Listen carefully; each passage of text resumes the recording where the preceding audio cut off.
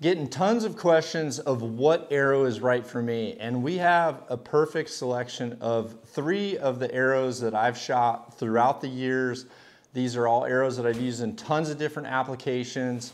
They are an awesome arrow, and the craftsmanship to them, I know that you'll appreciate. This is exactly what I shoot, and trust me, I'm not building my own arrows anymore. I walk in the shop, I get these exact arrows, and I take them and shoot them. So I'm gonna walk you through the different types of arrow shafts and what the pluses and the minuses are for each one when you compare them against each other, and also tell you about some of the applications. Then what I'm gonna do is I'm gonna walk you through all these weights that I've got weighed out, so I can tell you how these different configurations will all play into what weight arrow you're looking for, depending on whether you're wanting just total weight and that's what you're worried about, or whether you're thinking about what these different arrows might mean for speed, or what these different arrows mean for how you can configure them and keep your weight virtually within the same range, because all of these arrows fit within a range for an overall arrow weight that I, at my draw length and throughout my whole career, I've really loved these different arrows. I've loved the weights that they come in. I love the performance that they do downrange. And certainly you can change different broadheads depending on the type of animal you're going after or the type of application that you have. So the first arrow I want to talk about is the Sonic KE. This is an arrow that's really, really awesome. It's a 6mm arrow. It's going to come to you with a factory 3-fletch just like this, based on a configuration on a machine that I worked on years ago with True Flight prior to Easton buying them and taking over these pre-fletched machines. These are awesome, awesome pre-fletched arrows. They steer a broadhead really well, and I've done a couple different shooting tests where I've showed you just how awesome a factory arrow can be. Now what I'll tell you is the Sonic KE's, the knock-on version, it's going to be a factory select. So this arrow is going to be out of select shafts from the Easton factory. Now what's different about the KE is that it actually comes with a brass insert, and so this is going to come with 75 grains, and you can easily break it off to a 50. It's going to be cut and glued in for you to the length that you require, but it's also going to have an upgraded hot melt that when that goes directly in the end of the shaft, it allows you at some point, if you need to, if you want to index your broadheads, you can warm that up just a little bit and turn that broadhead, and you'll be good to go. You can actually get 3 dozen of these Sonics for about the price of a match grade Axis or an FMJ. What I love the Sonics for is I've shot these throughout the tack season because it's a light arrow. I can break that insert off or go with a little bit even lighter insert if I want to, just specifically for like the tack events, or if I want to practice during the summer.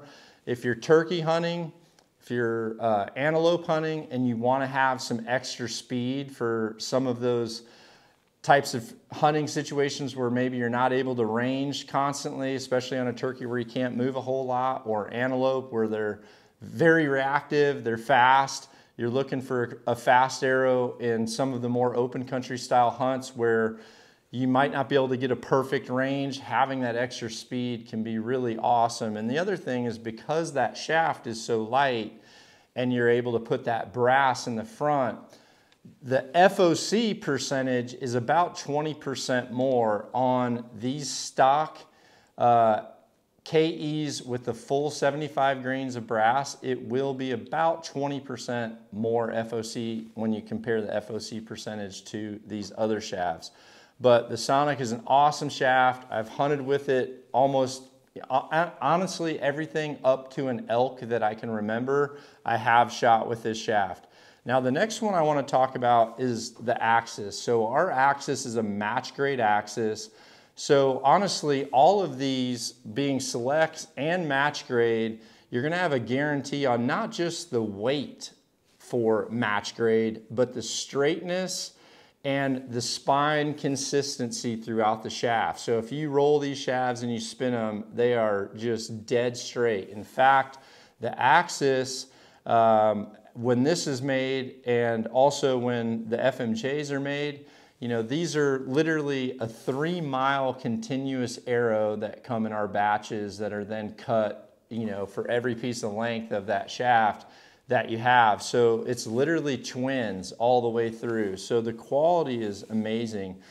The Axis has been so timeless for me. I love the Axis shaft. It is a great overall arrow. This is my #1 overall, because this arrow crosses over to what I like about an FMJ, but also it's kind of a little bit heavier than the Sonic, and it's just has the durability in a 4mm arrow instead of a 5mm arrow. Now our pre-fletch that we would have is going to come in a 4-fletch configuration just like this. I prefer the 4-fletch because it'll steer a magnitude of broadheads, and if you have any variation in the tune of your bow to the arrow, that 4-fletch is going to help that. So if you don't know if you have a perfect setting, this is going to help get that arrow corrected faster, and it's also going to let you have the ability, most likely, to shoot multiple broadheads. So you might be able to have a mechanical and a fixed blade, and having that 4-fletch, the way that we configure them, is going to steer really well. This Axis,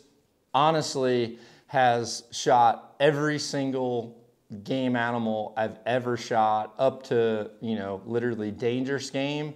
It just really depends on the type of point I've put on the front. If I've ever gone something bigger than a moose, then I would have a cut on impact head on this thing. And with 50 grains of brass in the front of this 300, it shoots great for me. If I wanted to go with 75 in the front, personally, I would have to go to that next stiffer spine of a 250. So for me, by the time I go to the 250 and the 75, it gets a little bit too heavy for me, and I'm not really worried about that few extra percentage of FOC. So I've elected to go with the 350 grains of brass and the 100 grain point. But this is a freaking awesome, awesome overall shaft, and you can really use that anywhere you go. Now, for those of you who love an FMJ, and FMJs have so many positives to them. One of the things I love about them is overall their weight's heavier.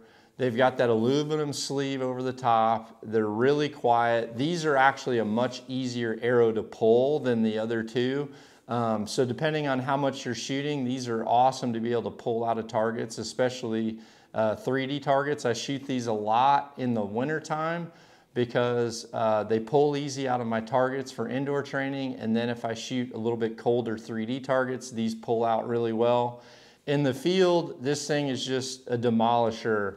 The FMJs are heavier overall. They're a 5mm. Again, these are all match grade. So this thing, I mean, it spins so true. It just feels like glass on my finger. I can actually, if I'm not on the label, you can't even hear that spinning because of how straight that aluminum is. So I love this. And again, our FMJs and our Axis both come with brass standard and broadhead adapter rings that are going to go over the end to encapsulate the end and help align that broadhead perfectly for you. The FMJ I've taken on elk hunts, moose hunts, honestly, anything where I'm not necessarily worried about having a little bit extra speed. These are also an arrow that I go with a lot. It'll quiet your bow down some, having that extra overall mass weight. And if you're shooting mid-distance and in, you're not having to worry about that extra weight and what it's doing to your speed. So I've shot FMJs a ton for whitetails. Any of that mid-range to close quarter action, you'll be able to have an arrow that's got a little bit more power behind it. And honestly, the FOC percentage is going to be a little bit on the lower side depending on how you decide to configure it, but the overall weight of the arrow has just proven this thing to just ram through some serious stuff. This is the arrow that Jocko and Rogan prefer and have used pretty much exclusively. So that's the benefits of the FMJ. Now remember, with the Axis and the FMJ, they're gonna both be internal inserts. So this will be inside of the shaft. Again, you have the option to either go with the full length 75 brass, or this can be broke off to 50 grains of brass, and these will be cut and pre-installed for you. Now, if at some point you're considering one of these and you're wanting them for a speed setup specifically, you can get aluminum hit inserts as well. But at that point, I feel like you're not really maximizing the benefits of these Axis and FMJs and the Sonics with the brass up front. I had custom brass made for these 3 types of arrow shafts about 18 or 19 years ago, and then finally the market has now brought these forward. So I'm literally giving these to you exactly how I've been shooting them with these brass inserts. Now I'm going to talk about the weight differences, and I'll hold this forward for you and you can screenshot it, you can take a picture. I'll probably also post it too.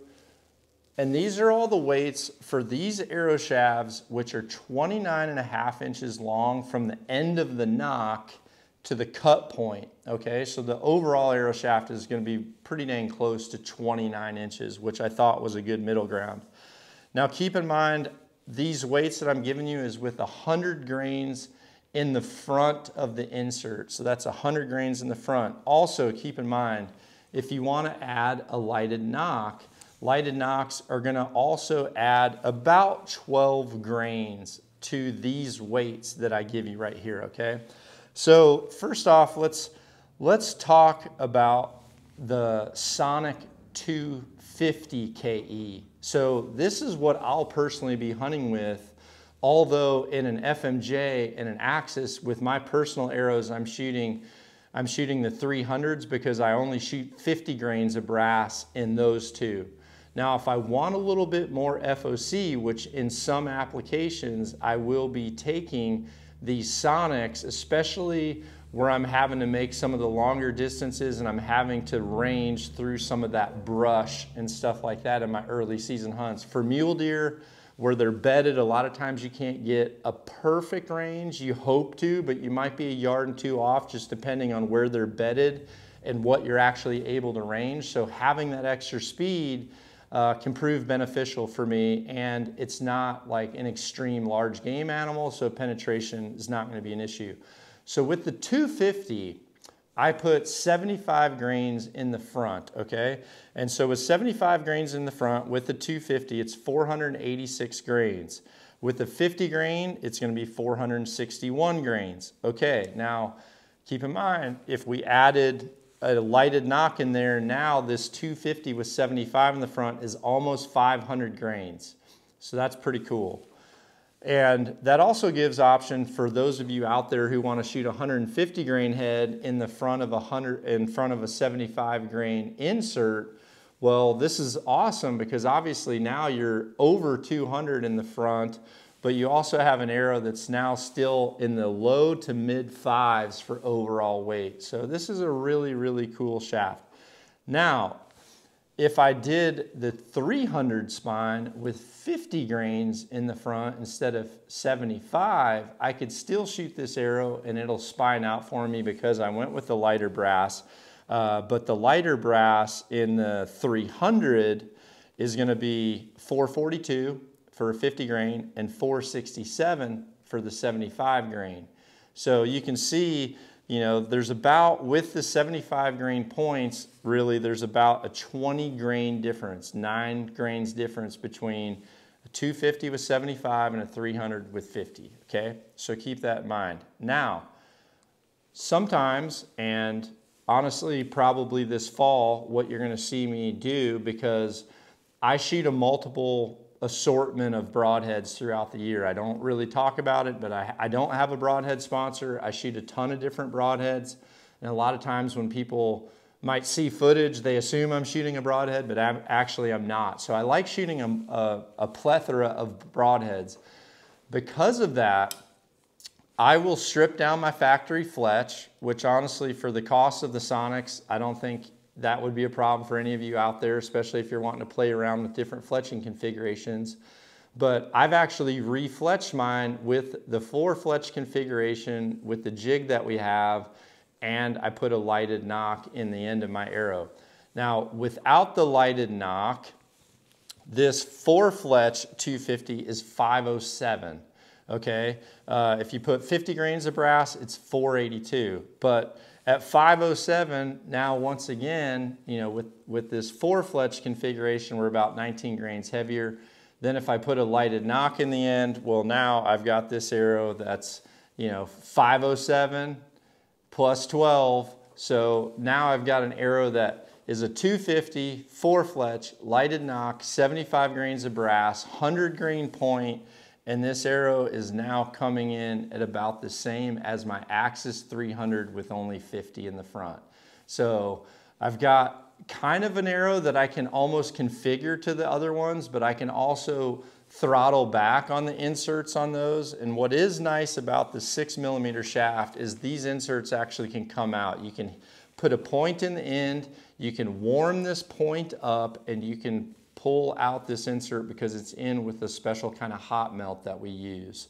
So what's nice about that is if you want to, you can have some 50 grainers, or you can even go to an aluminum insert, which they also offer, and you can put that aluminum one in and shoot tack with like a total of, you know, right at about 116 to 120 in the front of your arrow, which will give you a ton of speed. You'll have more distance at the tack, and you know, you're not really worried about penetration. In fact, the less you go in those targets, the easier it is on your body throughout the day for pulling. Okay, so let's talk about the axis. So if you get an axis, you're either gonna get the raw shafts, which will come standard with the brass inserts and the bar system, or if you do our pre-fletch, all of these are hand fletched. None of these are automated. These are hand fletched, and they're all hand fletched on specific jigs that are matched to that particular order number. And if you order one of our jigs, all of our jigs are set to the exact same jig die as what the very first ones are that are in our pre-fletch. So if you have to refletch arrows and you bought one of our jigs, well, now you're going to be able to refletch any of the factory pre-fletch and get going. Otherwise, if you don't have the time, we make it easy for you. These things are fletched. You know, the vinyl is very specific vinyl. This vinyl is specific. You don't see any type of white drying marks on there.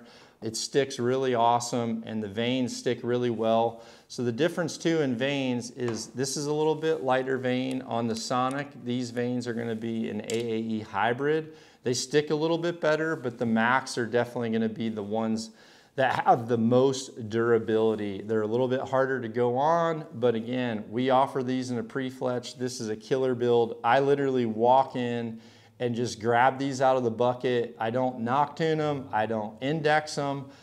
I literally just go in, grab some, tell the guys what to cut them at, and I will literally go out and go to attack or go on a hunt, and I have zero concerns that these things are gonna be spot on. So with the 4 fletch, factory fletch on this axis, so this axis with 50 grains of brass, which is how I personally shoot it, it's 514 grains. So if you add in that 12 grains for the lighted knock, well, and you put the bar on, well, now you're going to be right at about 530 grains, which is right where I've been hunting with probably the most, which is also why I really liked that 250 Sonic with the full 75 in the front, because it kind of gets me to that same ballpark. But that's what I love about the Axis. This thing is just a durable, proven, heavy hitter.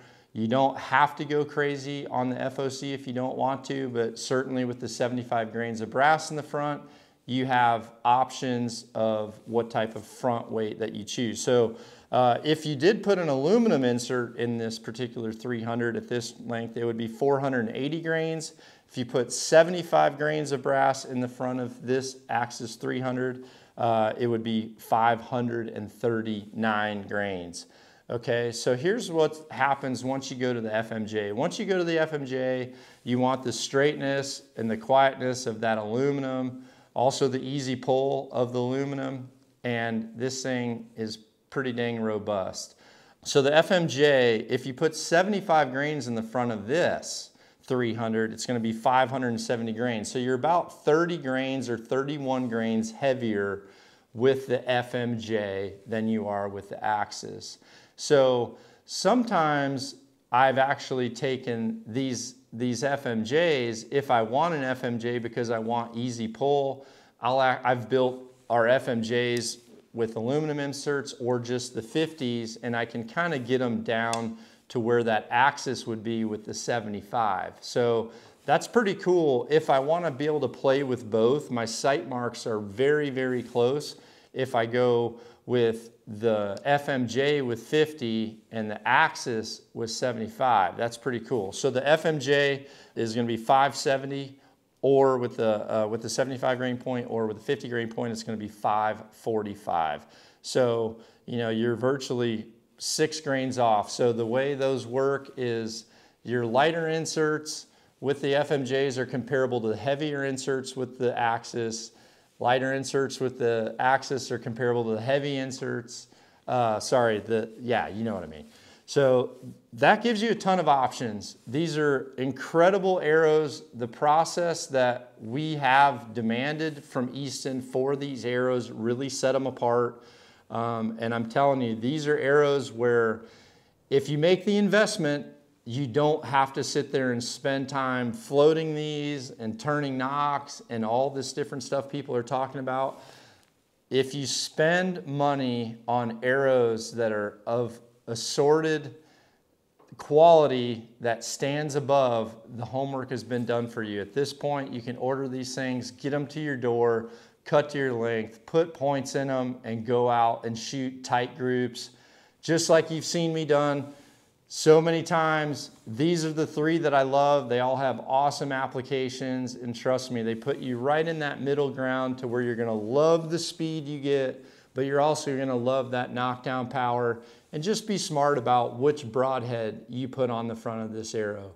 You know, you have the option, if you're a shorter or lower poundage shooter and you're choosing any of these arrows, listen, the builds, the weights, the FOCs, they're all going to give you killer groups. Just choose the head that's going to be better for your application. Short draw, low poundage shooter, shoot a head that's going to be cutting on impact, going in, getting better penetration. If you're like me, you're shooting higher poundage, you've got an average to above average draw length, and you're going to be throwing down 500 grains virtually out of a lot of these new bows, then you're going to be able to choose the type of expandable you want and have a great time. So good luck, everybody.